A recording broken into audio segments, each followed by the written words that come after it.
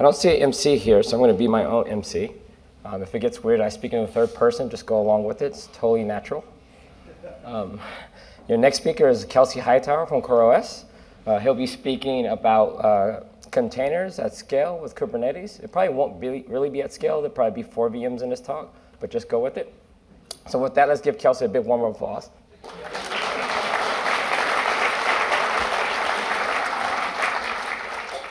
All right, so again, managing containers at scale with Kubernetes and CoreOS. The idea here is what I want you to keep in mind during the duration of this talk is how would you design your infrastructure if you could never log in, right? Let's say we're starting over from scratch, throw away all the legacy, all the production problems, if you work in the enterprise, all those issues, how would you do it, right? If we could repeat this process knowing what we know now. So one thing is abstraction. We have all these runtimes, varying degrees of VMs, some are compiled, some have tons of dependencies. So the first step that we would do is we would try to provide some abstraction, right? What do we call an application? What we don't want to do is treat a collection of runtimes and treat them all special, deal with the deployment processes, because we really don't care. What we really want to do is just have a single way to describe an application. So one good use of that is containers. A lot of you raised your hand that you're aware of Docker. So Docker is unique take on containers, mainly because it comes with an image format. So many people have been using containers for a while, but when Docker hit the scene is when we start to get this image that you can share around. So if you're familiar with a typical Linux distribution, you've always had this idea of a package, and you can name it, you can version it, you can share it with other people. And that's what we get with containers. And the thing we're talking about here are application containers, right? So we're not trying to shove SSH, we're not shoving more than one process. The goal here is to keep one application per container. And then we just focus on our application and the dependencies. So depending on your language, your dependencies can be as big as a runtime, some dynamic libraries, or if you're writing something like Golang, it could be a statically linked binary, and that's all you have. The other thing is the runtime environment. So ideally, you want things like C groups so you can contain and restrict CPU and memory utilization.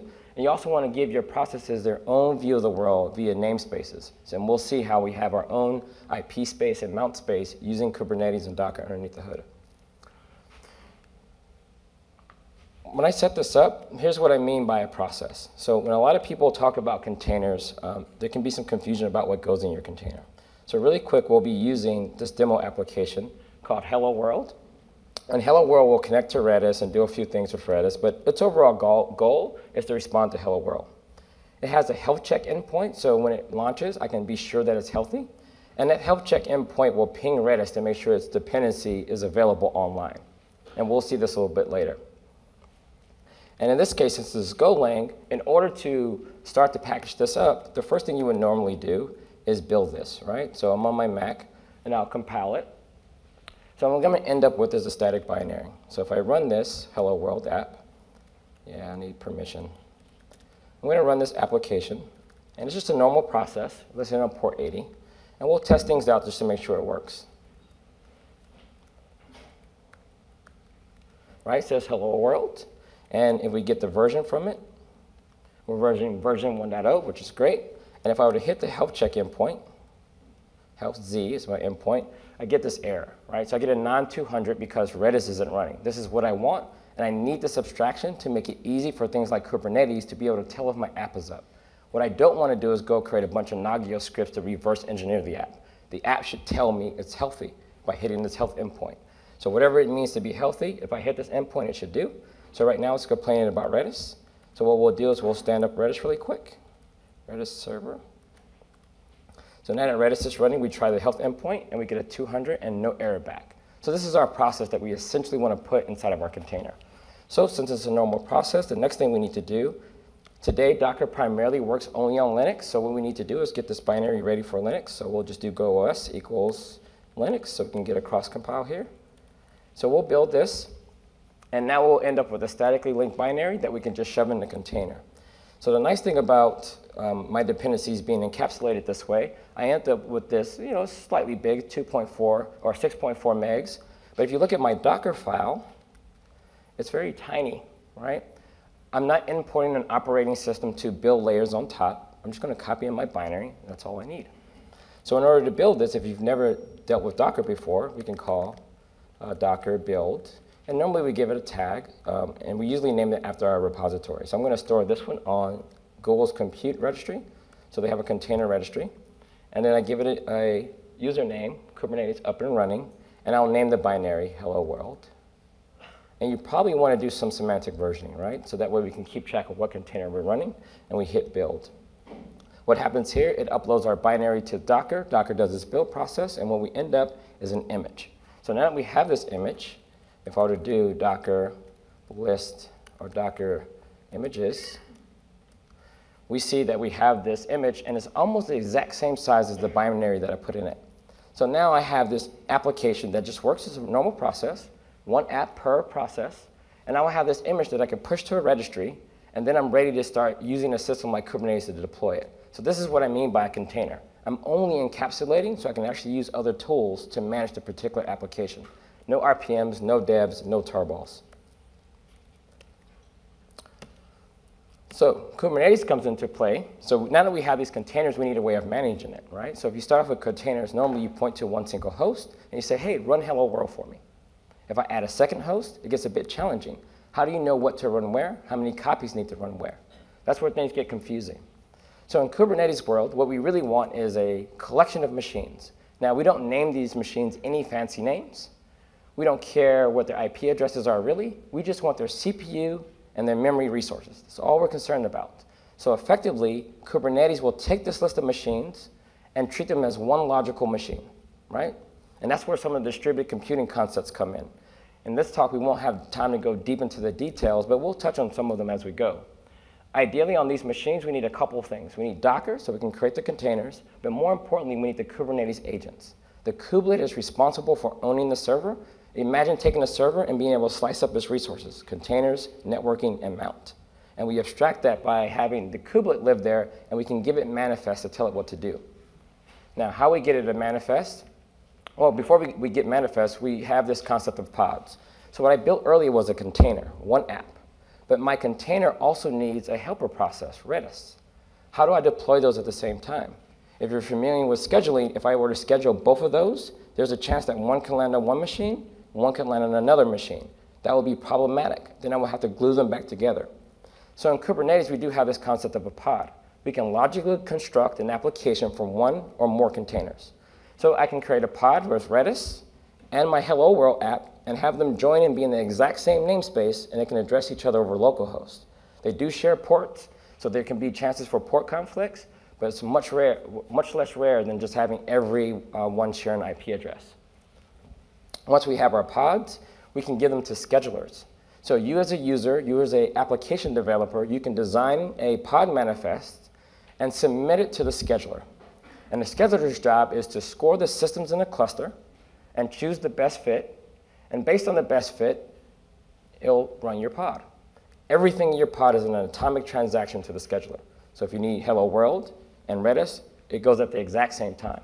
And the scheduler is pluggable. So if you don't want to use the one that comes with Kubernetes, you're free to stop it and run your own scheduler, watch the endpoint for unbound pods, and you have the access to all the view of the machines, and you can make your own scheduling decision. The next concept is a replication controller. So if you deploy a pod, it'll be scheduled, but if it goes down, there is no babysitter process to care about keeping that running. And pods are great for one-shot jobs, right? If you have a batch process, you want to just run a job until completion, use a pod. But if you have a long-running service, like a web app, you want to use a replication controller. And a replication controller will basically take a pod template and stamp out as many copies as you specify. So in this case, we say we want 3. So we can go from 1 to 3.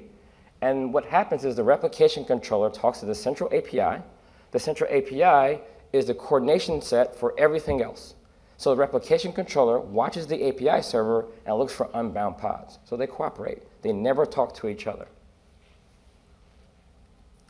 Replication controller also handles things like self-healing. So since we declared that we want 3 in a cluster, if one of the machines underneath were to go away, we can reschedule the pod.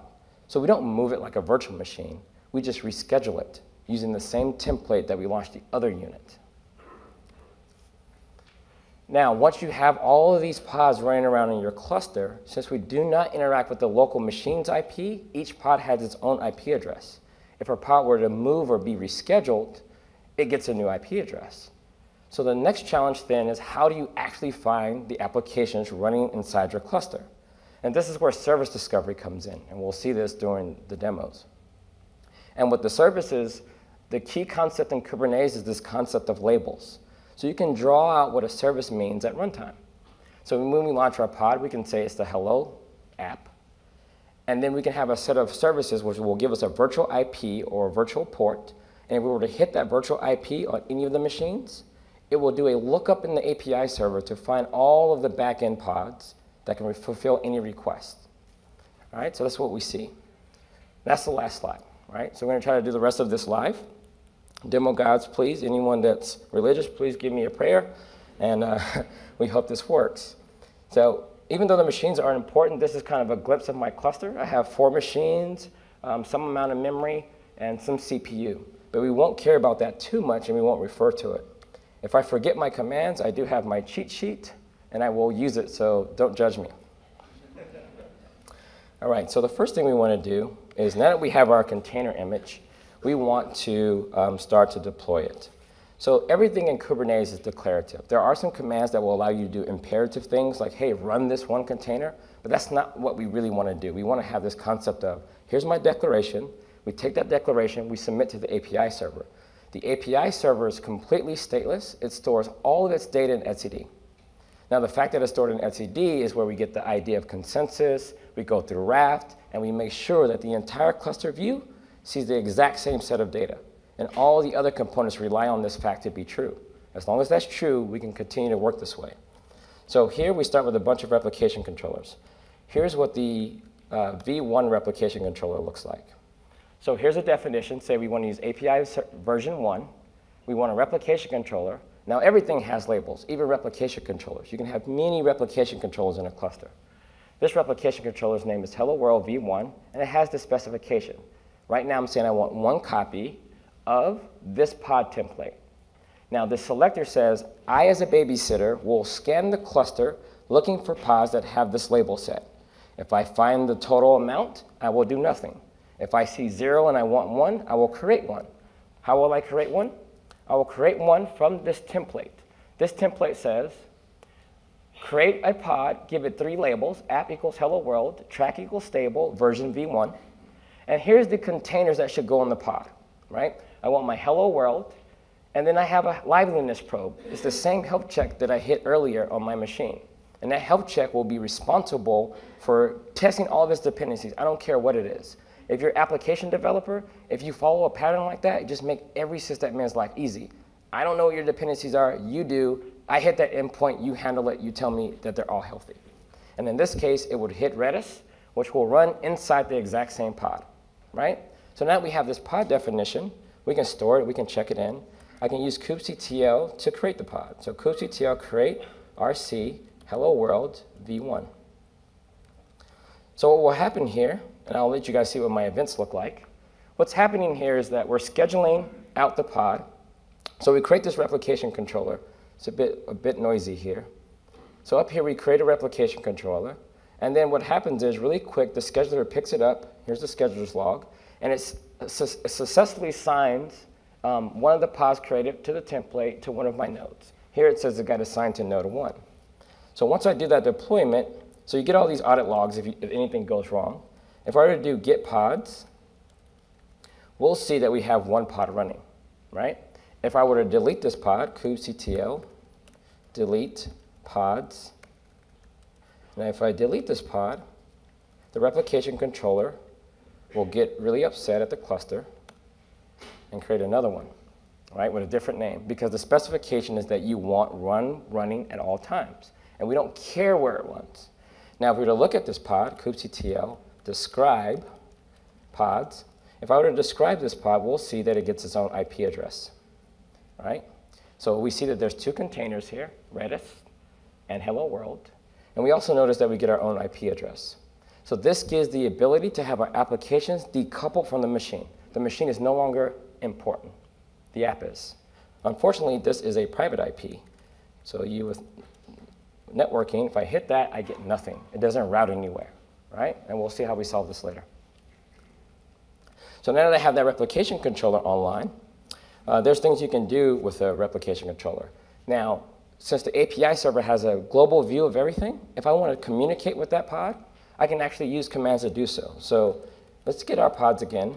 If I want to actually talk to that pod, even though I don't have a routable IP, I can use port forwarding from the API server to redirect me to wherever that pod's running and give me a way to communicate. So let's try that really quick. So kubectl, we're going to do a port forward.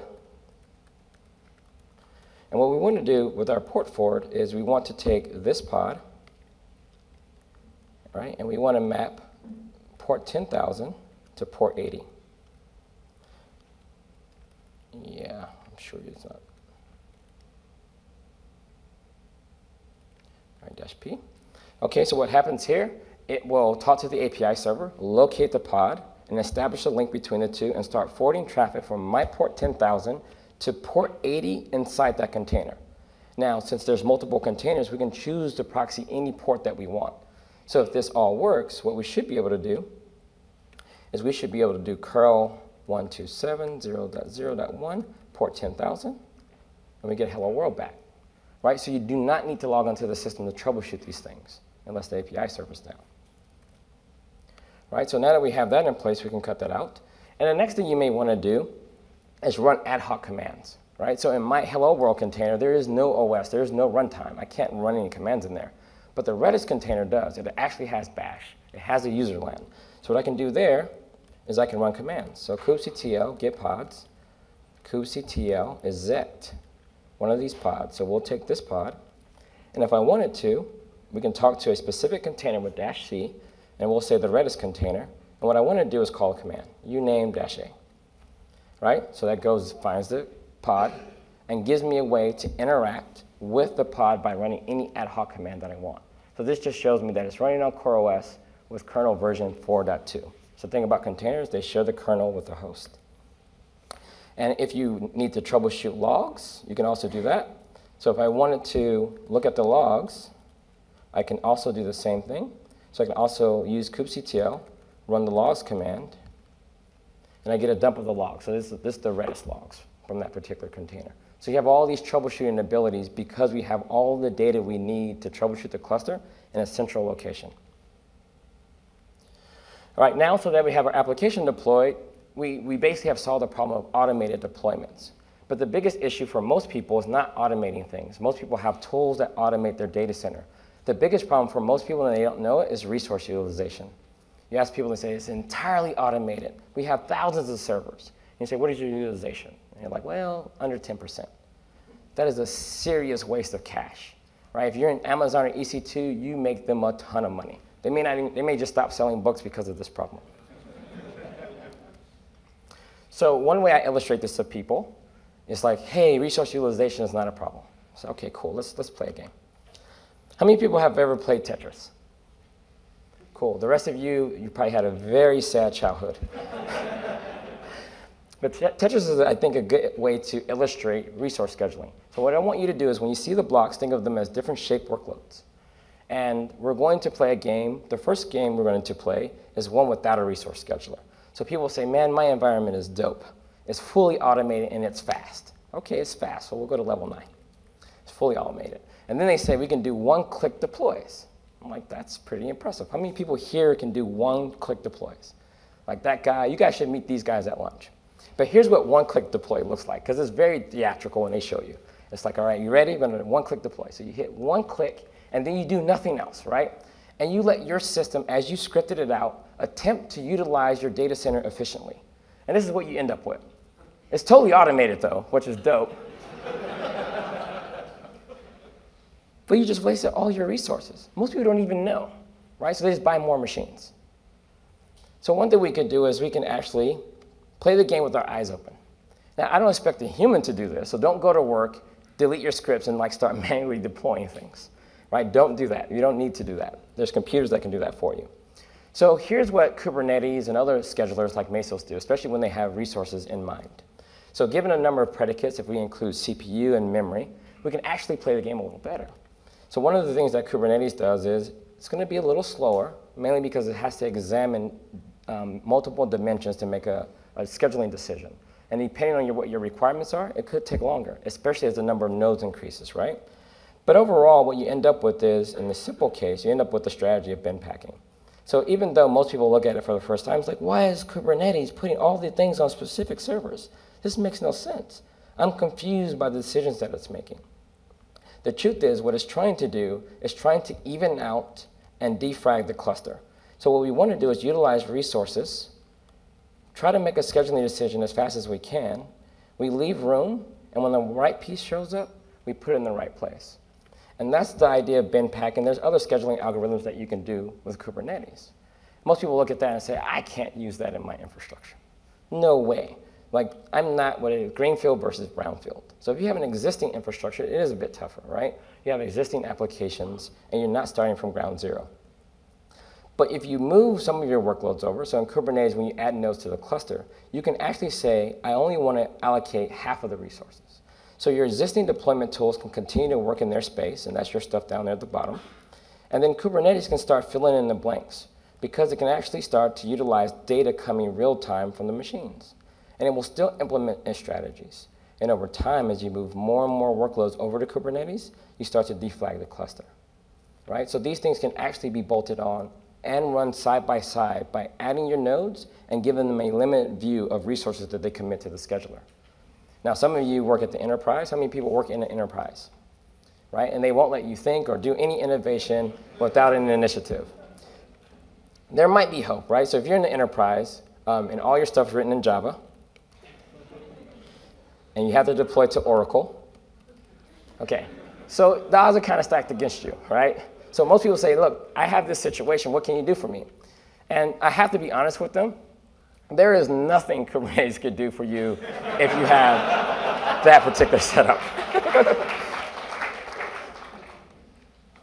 All right. So that's resource scheduling. It's actually important. The goal is that you need to understand how your infrastructure is operating. And these resource schedulers are designed to do this. So it's not about just automated deployments. It's also about effectively using the resources that you commit to the cluster. All right, so the next thing we want to do is, now that we have a conscience around resources, let's look at what tools Kubernetes gives us to handle this and view this. So one thing that I have in my cluster right now is the idea of a quota. So everything in Kubernetes is declared. So here's my strange loop quota set. And here I'm saying I can use 12 CPUs and 48 gigs of RAM. Now, one thing about a cluster that you also want to avoid taking tiny workloads on expensive nodes, right? If you just want to run your IRC bouncer and you want like 1 meg of RAM, I cannot have you taking up resources from this particular pool. Because if you notice down here, I'm limiting this to 120 pods. So if I get 120 IRC bouncers, I'm going to waste a ton of memory and a ton of CPU, because the scheduler is going to say, based on that predicate, I have no more room in this particular namespace. So we want to reject things. So in Kubernetes, we also have this concept of limits. So limits here would be, if anyone gives me a workload that's smaller than this, I will reject it. If you give me a workload that's higher than that at the top, I'll reject it. If you give me nothing, I will actually decorate the request in the API and store it with the minimal set. So that way we have some resources to make the scheduler happy. And you may have noticed it because we didn't see it before. But if I were to get pods, kubectl get pods, we'll see from this pod, if I were to describe it, kubectl describe pods, we'll see that it was decorated when I deployed. So notice the memory and CPU limits there. And a nice thing about using C groups, if one of those processes were to run away, only it will run out of memory and be restarted. And Kubernetes will give you logs to say that one process in the pod was restarted for violating its memory and CPU allocation. The nice thing about that is it protects the rest of the system. So if you do resource allocations across the board, the scheduler will actually do a good job of efficiently scheduling things everywhere. And you won't have these weird issues where you have this one runaway JBoss process that takes down the entire server and you can't log in. Protect it with C groups, and you can avoid some of those things. All right? So that's the tool that it gives us. So once we have that tool, it's easier to start scaling out. So now the scheduler will make sure that we allocate enough memory and CPU for each process. So now that we have one pod running, and we remember we have this template. So we do kubectl scale, the replication controller called hello world, v1, and now what we can do is change the definition. We can say, you know what, we want replicas to be 5. So what we'll do now, we'll go to the API server and we'll turn the knob on the definition of replica. So we go from 1 to 5. The replication control is going to observe this change by doing a watch on its endpoint and see that there's a change, and then it's going to examine the cluster and ask for pods, realize that there are 4 missing from the declaration, and add them. So it's fully declarative, doesn't matter what hosts are in or out of the cluster at the time this is made. So now they're all up and running. And I know everything is healthy because Kubernetes will not add the pods to my view until they pass their liveliness check. And this is why that help Z endpoint is very important so you don't chase things around. So now that everything is scaled out, we have a problem still. The problem we have is that they all have private IPs. How do we deal with these things? Well, you can build load balancers that talk to the API server and pull out a query to say, hey, give me all of the pods that have these sets of labels or come from this replication controller. But one thing we can do in Kubernetes, we can utilize a service. So what we can do is create a service. So here's the Hello World service. And what this service says here is that it has its own name and labels, but the specification is what's important here. What it wants to do is find any pod that has labels app equals Hello World. If you have that, you will show up in its backends. And then when it finds it, I want to allocate a node port. And I'm doing this because in this demo, I won't be putting a load balancer in front. I'll just be round robining across the nodes. So I can get a high port on my nodes. And this is pretty critical for people like an Amazon, or if you have traditional load balancing gear, they may only be able to address the IPs on the network and may not have routes into the actual container IP space. And here we're going to proxy from node port 36,000 to port 80 in the container. Remember, we can have multiple ports available in that container, so we need to be specific. So what I do now is I can create the service. So we'll create the hello service. And once we create this service, it gives me this warning. Depending on the number of nodes you have, now all of them are now intercepting traffic on port 36,000 for this service across the board. If you were to delete this, they remove it. Now how this works is Kubernetes has a binary called the proxy that runs on every single node. It also watches the API server for commands and endpoints like this. It observes them in the store, and then it goes and creates an IP table rules that says, anything that shows up on port 36,000, redirect to me. Once it gets to me, I'll do a lookup in the API server for all the pods that have the labels in my selector. If we were to describe this, so kubectl get services, so SVC for short, what we can do is describe this. So kubes describe, we want to describe services and hello world.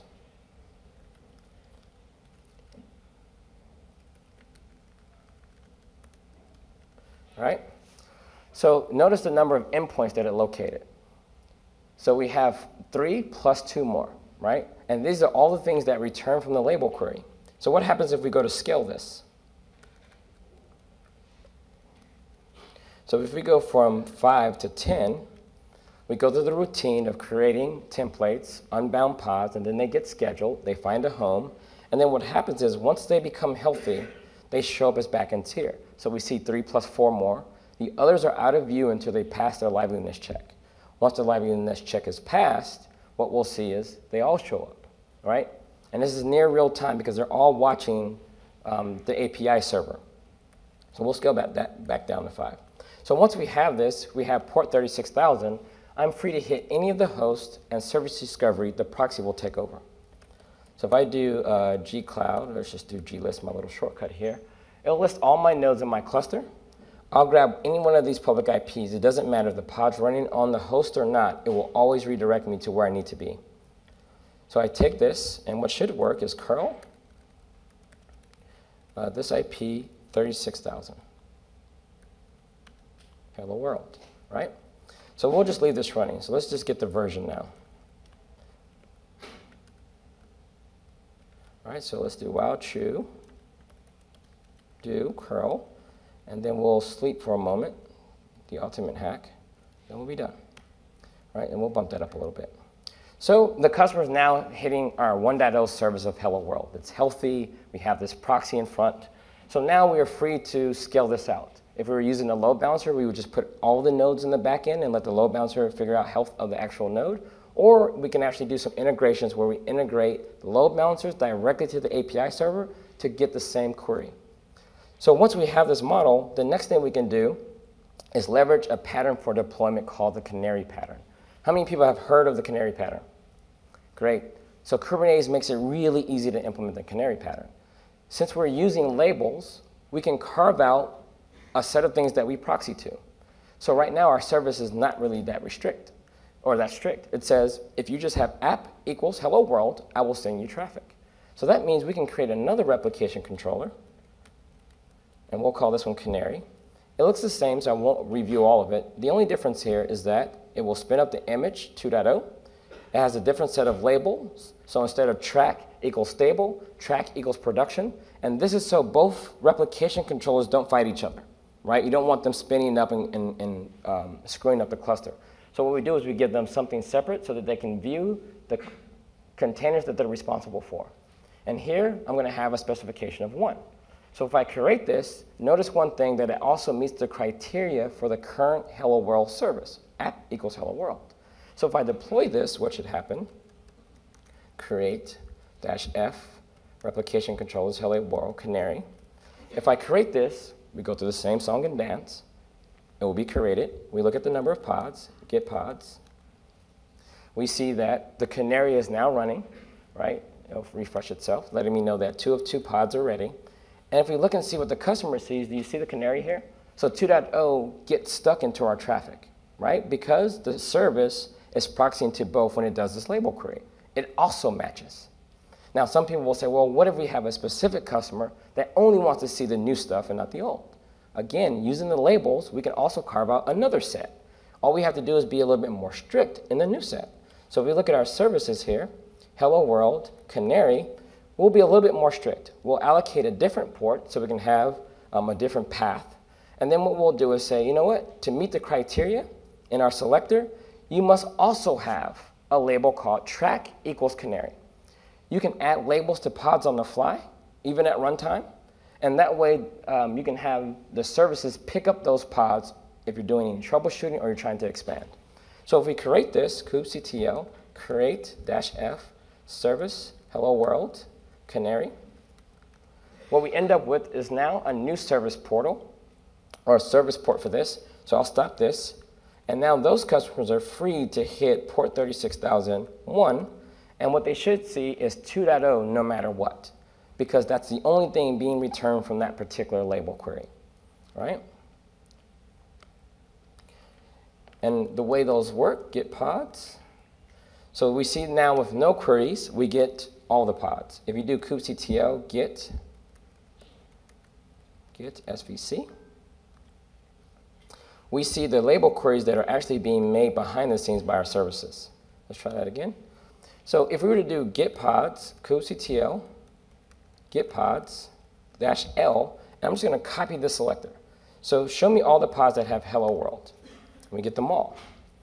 If we do the same thing, but we use a different set of label queries, or labels in our query, we get different output. Well, there's nothing called pp equals hello world, so no match.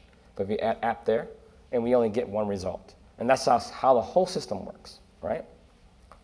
So once you have those things in place, the next thing you want to do is you're happy with the canary. Let's go back to running our normal app. So the canary's out there. There are no issues. What's the next thing you want to do once you have a canary out there? You want to roll the cluster to the version that matches the canary. So what we'll do is we'll stage up v2 of our hello world service. So hello world v2. So in v2, what we do is we have a different version label, so that way this replication controller does not conflict with the other. And then we also update the specification. We want the image to be 2, and I preserve my replication set. Now there's a way to actually patch the current replication controller and just say you want to update an image, but we'll just keep it declarative and submit a new controller to the cluster. So what we'll do here is we'll do a rolling update. So this is what the customer sees. And Kubernetes tries its best to not drop any traffic by giving time for the proxy to finish a request, removing it, and then adding something new. It's healthy, then adding it. So hopefully we don't see any drops in this. So what we want to do now is a rolling update. Great, so my history. So what I'm saying here is kubectl I want to run the rolling update command. Every half second, I want to kill the pod and let the other one increment up by 1. So we'll just start to tune the knobs, down 1, up 1, until we roll the entire cluster to meet the new specification. -F points me to the specification I would like to be new. And then at the end, hello world -v1 is the name of the existing replication controller I wanted to replace. So when I hit enter here, what's happening is we go through this loop, and we start to dial up and down both of the replication controllers. What we see here in our notes is we see things being killed, things being scheduled, things being started. So if you want to do monitoring in Kubernetes, you can actually process all of these events into an event system, or you can actually grab logs directly from the containers themselves, but all of this data is available to you. So we know that the cluster is working. If we take a view and see what the customer is looking at, we see that we're starting to get 2.0 a lot more often in our requests. We're almost at 50-50 here. We're still not dropping anything, which is great. We have one more to go. So on the old controller, we still have 1 replica in place. On the new controller, we now have 4. And over time, as these things become healthy, we should have the entire cluster roll to 2.0. So there's still 1 scraggler out there. Let's see if we're done yet. So we're down to 0 and 5. And what we've asked is the cluster to replace it. So hello world v1 should be deleted as the final step at the end of the loop. And if this works, we have 2.0 across the cluster. And with that, I'd like to end my presentation. Thank you.